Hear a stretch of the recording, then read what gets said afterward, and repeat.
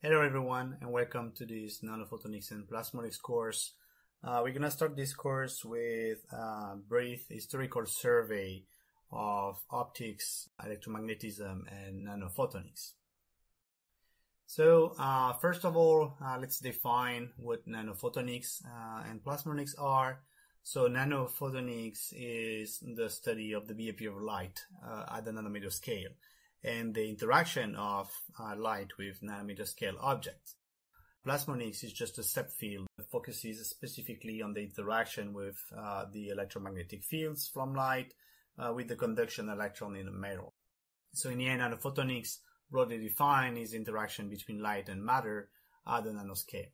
So with that in mind, we need to actually define what light is and what matter is. So it seems maybe obvious to everyone what light is and what matter is today, but this concept of light and matter evolved over time. So let's start with matter. Around 500 BC, all around the world, from India, China to Persia, Babylon, and even Greece, the world was actually considered to be built from four elements. So for Empedocles, who was a Greek philosopher, introducing these four roots. There was earth, air, water, and fire. And this was constituting the world around people. It took about 100 years for another Greek philosopher, Democritus, to introduce the concept of atoms, where he defined these as inert bodies of all shapes. And for Democritus, there were an infinite number of atoms, and this was the simplest building block forming matter. About the same time, Aristotle came back to this definition of classical elements, but he introduced a fifth one, which was ether. Something that also which is worth mentioning is that those four elements, earth, water, fire, and air, actually represent the four states of matter, where we have earth, solids, water, liquid, air, which is gas, and fire, which is plasma. René Descartes defined matter as an abstract mathematical substance that occupies space. So this is something which is very philosophical, but Newton later on actually attributed properties, mechanical and physical properties, to this substance that Descartes introduced.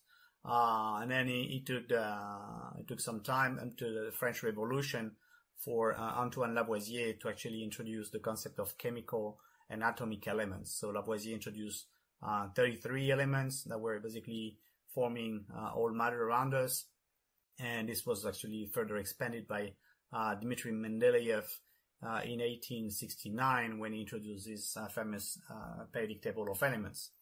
And it's only in the 20th century pretty much that J.J. Thomson and Ernest Rutherford determined that atoms were not the most basic elements of matter, but they were composed of smaller particles or electrons and protons. So atoms were a collection of charges, positive and negative charges. And then in the end, when the quantum mechanics came on board, people realized that matter was in fact having a particle wave duality. Now, what about light? Well, light followed a similar pattern. So 500 BC in India, light was actually seen as a high velocity stream of those fire atoms. So if you look at those four elements, fire was one of these four elements, and high velocity stream of those fire elements was forming light. Fairly soon after, in Greece, a bunch of Greek mathematicians and philosophers, including Empedocles, Euclid, and Ptolemy, define light and the colors we see around us as an interaction between rays that are being emitted from the eyes and rays that are being from the sun. So around that time, the concept of interaction from light is very important. Lucretius, back in 55 BC, so this is much later on, he was a Roman philosopher, introduced the concept of atoms as well for light. Descartes again based on his work on acoustic waves, and defined light as having mechanical properties similar to that of acoustic waves, and therefore say that light was actually a mechanical wave propagating in a certain medium. The concept of light being a particle or corpuscle was actually introduced by a French scientist, Pierre Gassendi, and it was further refined and strengthened by Newton himself in the late 17th century. But at the same time, other works pioneered by Robert Hooke and Christian Huygens showed that light was actually behaving as a wave. So there was some controversies back at that time between the works from Gassendi, Newton, and the works from Hooke and Huygens. We were actually observing light with under different behaviors.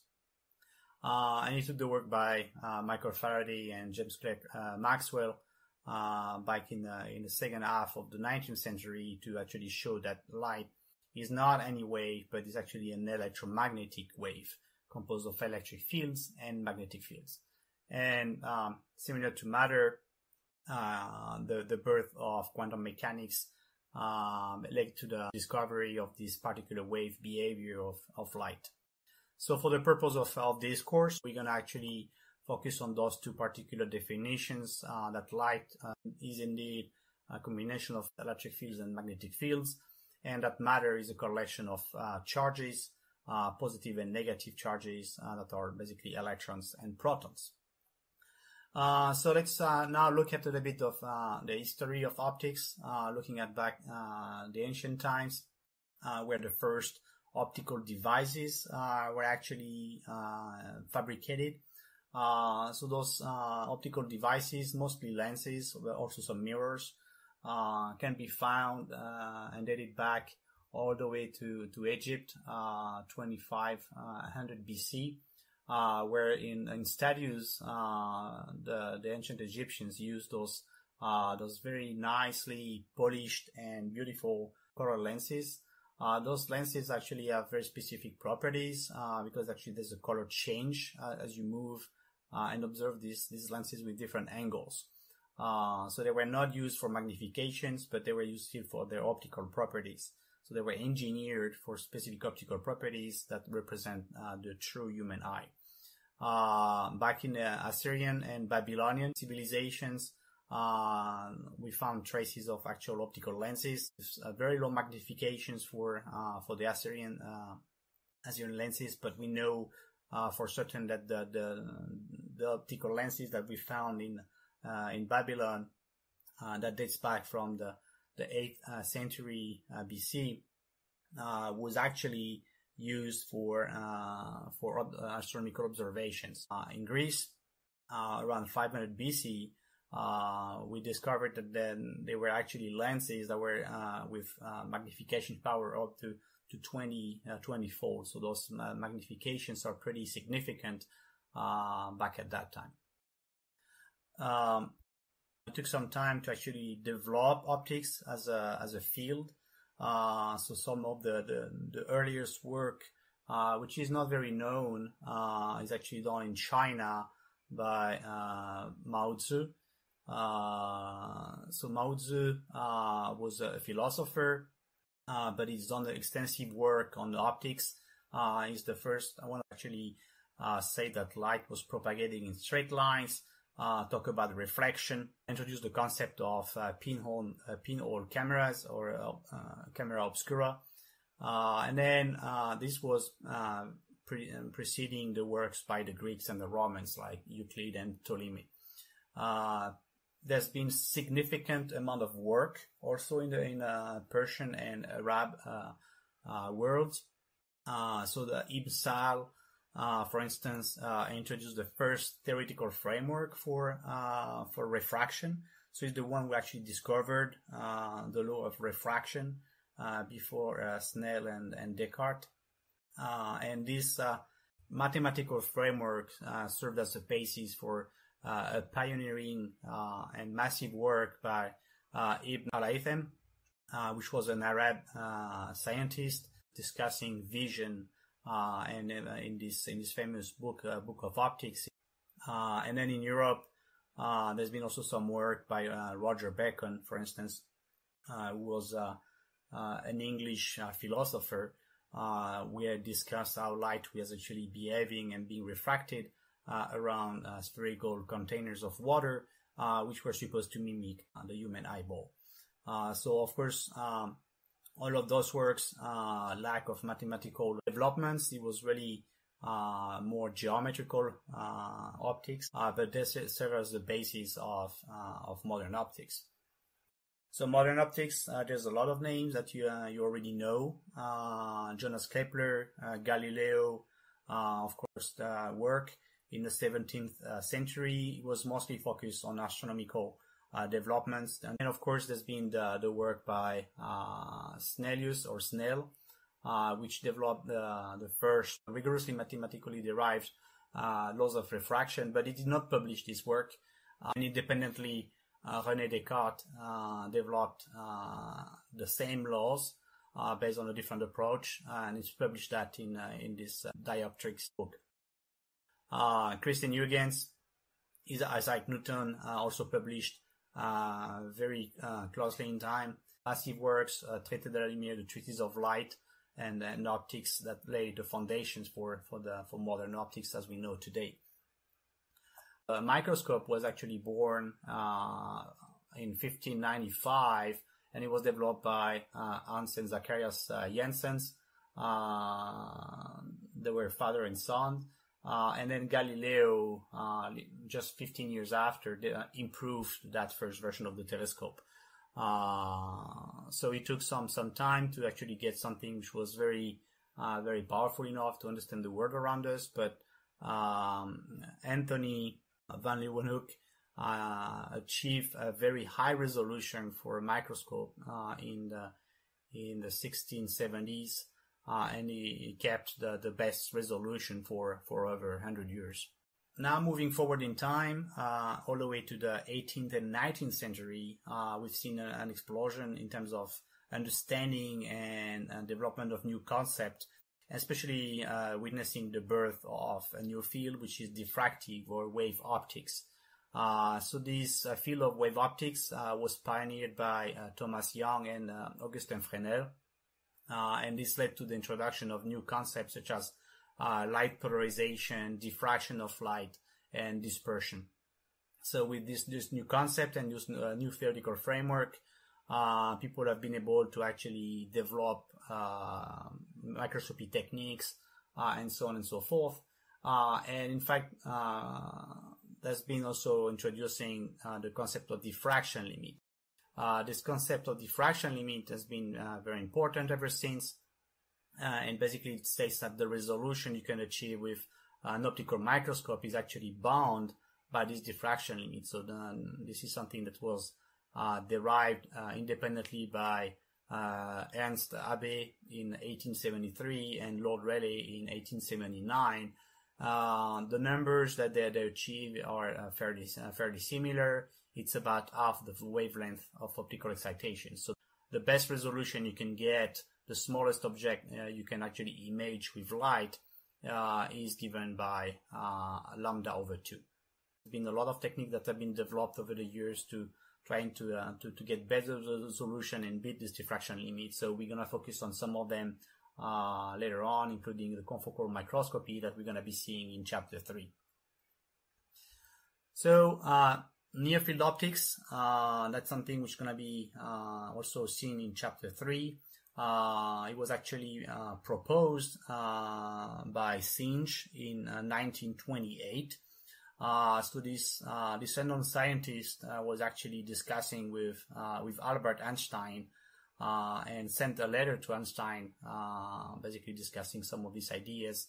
And Einstein came back to him and proposed some improvement and further refinement of the principle of this method. So this method will allow to achieve sub-wavelength limit, and this is something that has been actually achieved experimentally in 1972 by Ash and Nichols, but this was done in a microwave regime. It took 12 more years to actually be able to achieve sub-wavelength resolution at optical frequencies. So this work, published in 1984 by Dieter Pohl and co-workers, achieved resolution of the order of lambda over 20. So this is roughly 10 times better than the actual optical microscopy techniques, which are bound by the diffraction limit. So we're going to discuss extensively about this near-field optics in chapter 3. So in the meantime, electromagnetism has also evolved. We can trace back some of the earliest work done by Thales, which is the well-known Greek mathematician. And actually, what he's done is just discover static electricity. So what he was doing is he was actually rubbing amber against animal fur, and realized that this was generating static electricity, and if he was rubbing strong enough, could actually also observe electric sparks. So on a side note, the term electricity comes from the Greek electron, which means amber. So later on, back in China, during the Qin dynasty, and then later on during the Han dynasty, the Chinese invented the first magnetic compass. They realized that some materials they were actually magnetic, and they were indicating the north. So this is something which was around 200 BC. And then later on, the work of Benjamin Franklin, the famous kite experiment. So in 1750, Benjamin Franklin proposed this kite experiment. So it was a theoretical proposal. He did not realize the experiments right away. It's a French scientist, Thomas Dalibard, who actually realized this experiment in 1752. He was using an actual metallic rod rather than a kite. And a couple of months after, Benjamin Franklin realized his own version of the experiment with the kite and the key. So this basically showed that lightning was actually made of electricity. It was just electric discharges. And Benjamin Franklin also, during that time, is the one who introduced the concept of positive and negative charges. And is also the first one to actually introduce the concept of charge conservation. So once we had the charges, Charles de Coulomb worked the first fundamental law of electrostatics relating the electric fields with charges, looking at the force between similar charges or opposite charges. So this was the first law of electrostatics that was developed in 1755. So 33 years after Franklin's kite experiment. Poisson also developed some fundamental charges that relates the electric potentials to the actual charge density. So with this, we had the first fundamental laws of electrostatics, and there's been also some work done on magnetostatics. The first pioneering work by Biot and Savart. We developed a law that relates the magnetic fields to the electric current, which serve as their source. So this was done in 1820. So with those pioneering works in electrostatics and magnetostatics, Gauss came up with the flux theorem and the divergence law. So this was the introduction of more mathematically rigorous theorems and theories. So he developed this law to describe the relationship between electric charges within the surface and the electric field that result from the presence of these charges.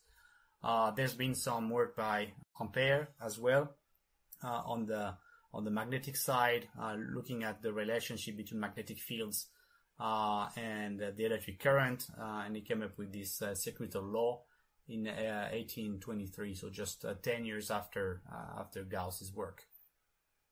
And finally, Michael Faraday came up with this electromagnetic induction theory. Same thing, less than 10 years after Ampere's work. So this law predicts how magnetic fields interact with an electric circuit to produce an electromotive force. So it took the genius mind of James Clerk Maxwell in 1861 through 1864 to actually combine all those pioneering works. So far, it was believed that electrostatics and magnetostatics were actually two separate phenomena, and Maxwell realized very rapidly that in fact it was one and the same thing. So he came up with this unified theory in this series of work in the early 1860s, and then his final treatise on electricity and magnetism in 1873. However, the equations are not necessarily the one you know today. So these are the actual Maxwell's equations that appear in Maxwell's original paper. So you see that we have sets of equations that we're going to discuss in chapter 2. So you don't recognize them, but you can actually transpose them into something which is going to be more modern notations using vector forms, and then you realize that so all those equations, you actually know them from the total current density, Gauss's law for magnetism, Ampere-Maxwell law, Faraday's law, the electric elastic continuity, Ohm's law, and Gauss' law, and the continuity equation. We took the work from Oliver Heaviside in 1884 and 1893 to actually rearrange those equations into the four equations we know today. So this is a quick summary of the history of electromagnetism, spanning from the earliest experiments by Franklin and Dalibard in 1752 all the way to the modern reformulation of Maxwell's equations by Oliver Heaviside. So this 100 years of history has led to the significant development of electrostatics and magnetostatics laws that ultimately led to this major cornerstone of electromagnetism, which is the work by Maxwell in the early 1860s. So this illustrates very well the famous quote attributed to Newton in 1675, that if he has seen further, it's by standing on the shoulders of giants. So there's been really a contribution from major people that build upon the previous works, all the way to the ultimate unified theory of electromagnetism by Maxwell. I want also to note that it's Albert Einstein who actually popularized the term Maxwell's equations in 1940. So what about plasmonics? Some of the pioneering work has been done by Michael Faraday in 1857, where he performed some experiments on colloidal solutions of gold nanoparticles.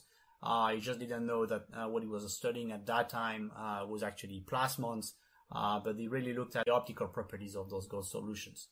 Gustav Mie, 1908, developed the first analytical solutions of Maxwell's equations for spherical particles. So this is a theoretical paper which is very extensive, bringing the only analytical solutions of Maxwell's equations. And in the end, in 1957, Rufus Ritchie, then at Oak Ridge National Lab, wrote a theoretical paper predicting the existence of surface plasmons. Before the birth of plasmonics as a field, gold nanoparticles and silver nanoparticles were actually used in glass to provide nice colors. So this is, for instance, two very famous examples: the Lycurgus cup, which is a Roman cup from the 4th century. Then if you illuminate the cup from the outside, it appears green. If you illuminate the cup from the inside in transmission, it appears red. So these properties we're going to be discussing in chapter 9 are actually due to plasmons. The same for stained glasses. So this is the rose window in Notre Dame in Paris, and all the different colors are due to the different sizes of gold and silver nanoparticles embedded in the stained glass. So finally, I wanted to finish up with a parallel between nanophotonics and electronics. So similarly to how electronics has evolved from very large table-sized transistors all the way to miniaturized CPUs containing billions of transistors, optics has also seen a similar trend, going from bulk optical lenses to optical fibers down to nanoscale optical antennas. So there's definitely a technological revolution which is ongoing in the field of optics and